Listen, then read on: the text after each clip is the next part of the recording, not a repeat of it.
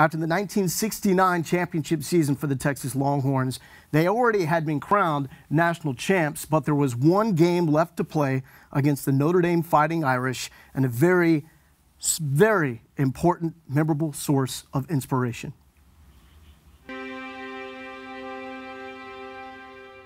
The three captains went up on Monday to attend the Tuesday MacArthur Bowl Trophy presentation in New York. And Coach Royal called the three captains into a room adjacent to the reception, and he had just received the news about Freddie.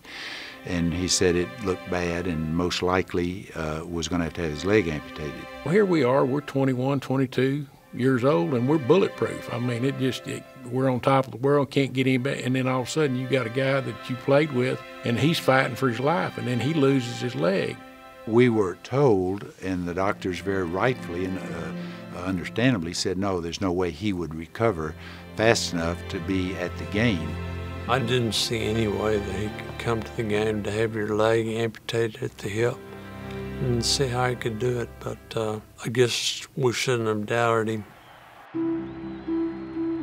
Here's Freddie on crutches with one leg saying, you guys get ready and go out and win this game. Oh, hell, couldn't believe it. Here's a teammate that just went through one of the most traumatic deals you can have. You lose a limb, and then, he's worried about us. And that's the kind of kid he was. Texas entered the fourth quarter trailing the Fighting Irish 10-7.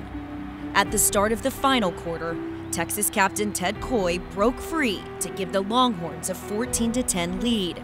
Notre Dame quarterback Joe Theismann would respond, leading his team on an 80-yard touchdown drive to put the Irish up 17-14. With 6:52 remaining, as he had done so many times in his career, James Street entered the huddle to try and lead Texas to another game-winning drive. I remember most vividly the confidence that James instilled in us. He just kept reiterating to us that we were going to do it. It was inch by inch. It was a fight and a struggle. We were all getting hammered. I mean, everybody was being hit hard. Well, at that point, I had gotten a concussion. I'd got knocked out, so I was out of the game. Billy came in. When we were on the 1 yard line and it was third down, and my number was called, I just took a deep breath and I said, don't do anything but go to where the hole's supposed to be.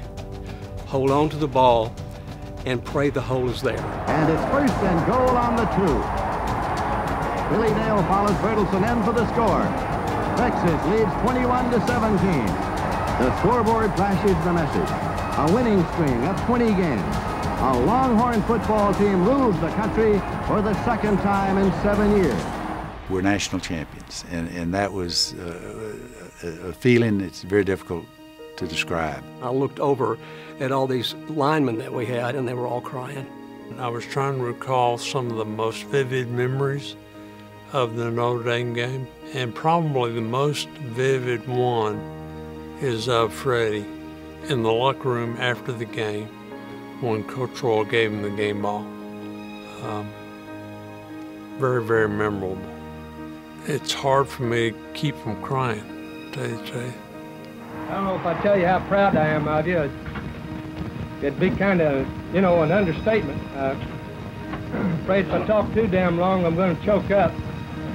But we've got a guy that we love a lot. Freddie, here it is for you. Coach gave him a hug and told him, here's the game ball, and Freddie couldn't talk.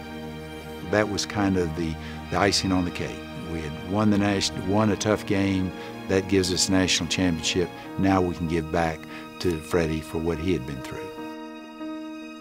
We won it for Freddie. We won that game for Freddie Steinmark.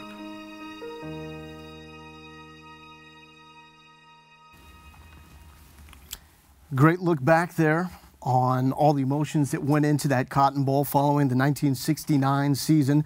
Steinmark would pass away in 1971, and Coach Brown made it a point to tell his guys the story of Freddie Steinmark before the start of every season. Now, there is My All-American, the feature film that is coming back about the story of Freddie Steinmark that Coach Strong showed his team, special screening of, and you were there. Well, he showed the team, I think, last semester, and this past summer he showed all the freshmen, incoming freshmen, and I was lucky enough to be able to be in the theater and watch the screening.